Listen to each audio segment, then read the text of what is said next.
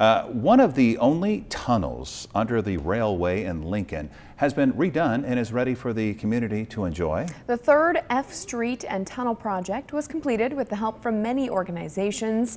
It's near Park Middle School, and community members wanted to make updates to create a safe passageway for students and community members to pass through. You can now expect new lighting, no longer a leaky roof, a new mural, and clean, low-water plant landscape.